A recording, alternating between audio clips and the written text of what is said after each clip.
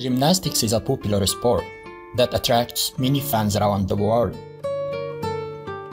Young children can start practicing at 5 years of age. Talented players can reach Olympic level. Female gymnasts typically compete in leotards and that have a high cut above the hip, and that annoyed some fans due to some reasons, maybe religious, social or cultural. But the German gymnasts did not wear unitards in the last Olympic Games for cultural or religious reasons. It was a statement against sexualization in gymnastics. The scandal of Larry Nassar maybe changed their negative opinion regarding leotards, or whatever gymnasts are wearing.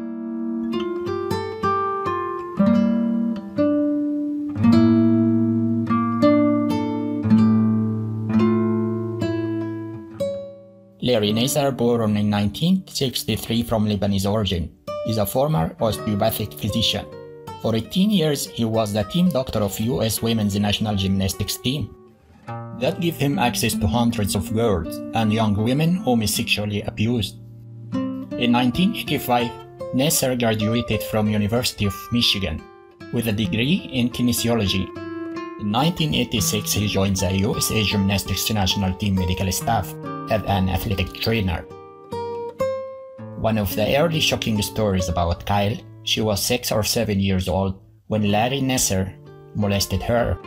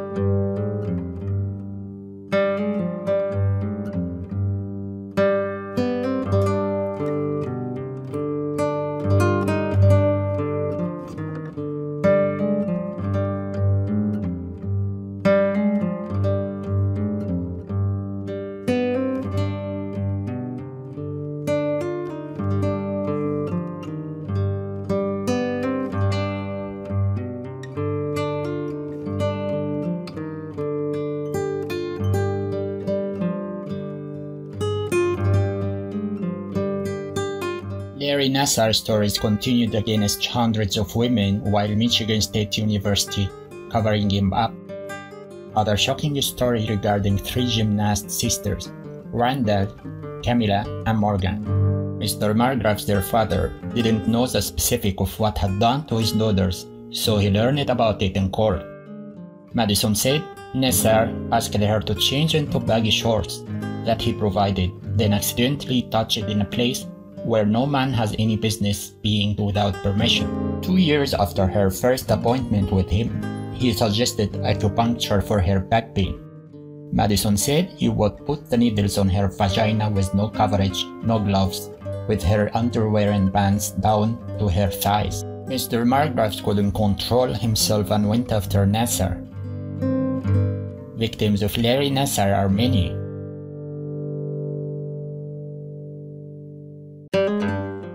Finally, the 5 years legal battle is ended. That began in the wake of huge abuse scandals that rocked US sport. Larry Nassar is sentenced to over 300 years in jail in 2018 for molesting gymnasts. while more than 500 survivors are compensated by USA Gymnastics and the US Olympic and Paralympic Committee to the amount of $380 million. Thank you for watching.